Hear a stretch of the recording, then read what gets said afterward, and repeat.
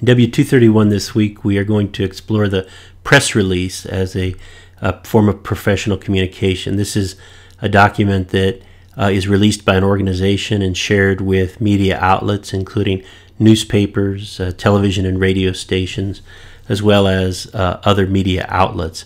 I'm going to ask you to write a short press release describing an event for your assignment this week. First, we can consider the basic purposes of the press release.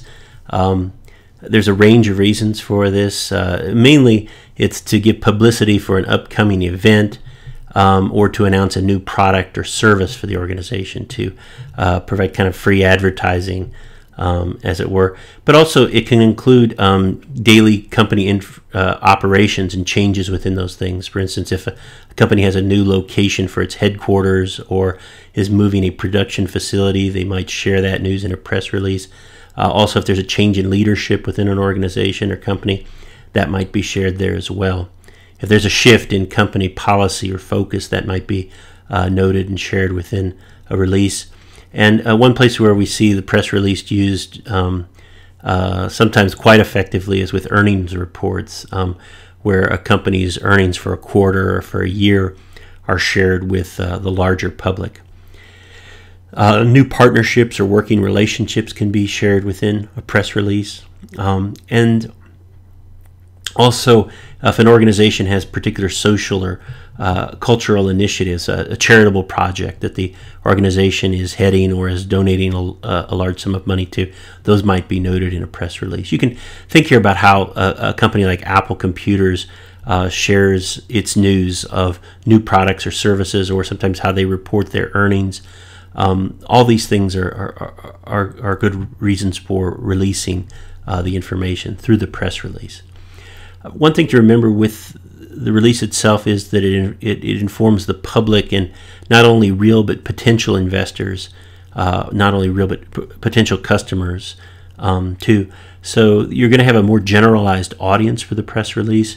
And one thing here that an organization can do with the release is that it can refocus or redefine bad news. Quite often you see this with earnings reports, that if a company hasn't profited as much or has lost money in a particular quarter or year, they will offer a press release that before those earnings are announced that show that they anticipated that shortcoming in terms of goals, and they give reasons for why or how they knew the earnings goals were not met.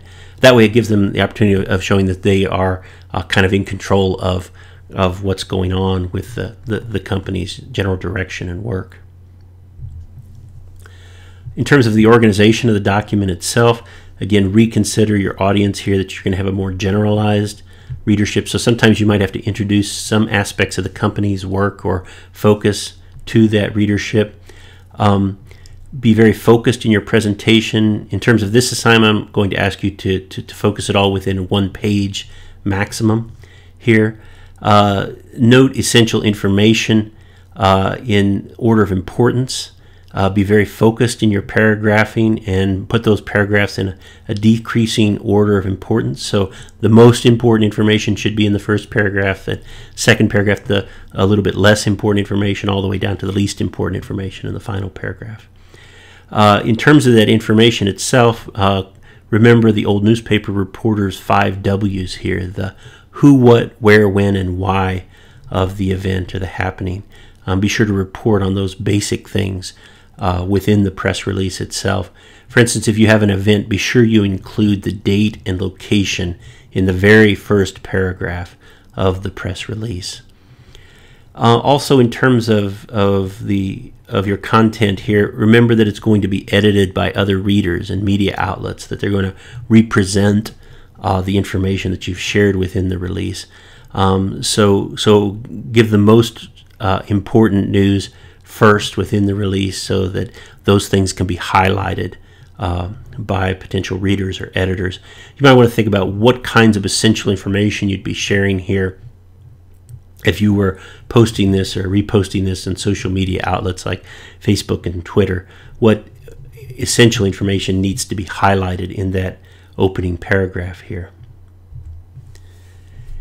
In terms of formatting the press release, note that within the assignment here, I'm not going to really grade on formatting.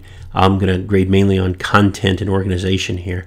So these are general things to remember. Use company letterhead within for the press release itself, and be sure to include your contact information, your organizational email and phone number here, so that media representatives can contact you with further questions regarding this news. Include a headline here to define the focus. Put that in bold print at the top. You can see the example in the textbook here to show you exactly how to do this.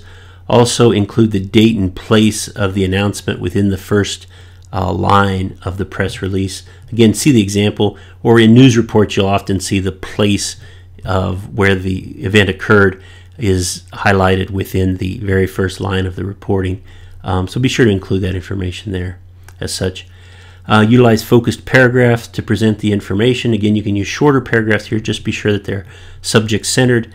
And in your conclusion, you want to include the journalistic marker, either the number sign or the hashtag, and or the number 30 within dashes. That's just a simple newspaper convention that shows that you have reached the end of the information that's being shared.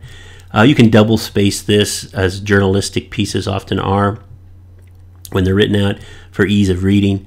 Generally in professional writing you single space everything, but again here I'm not going to grade on the formatting, so just focus on the content and organization of the press release.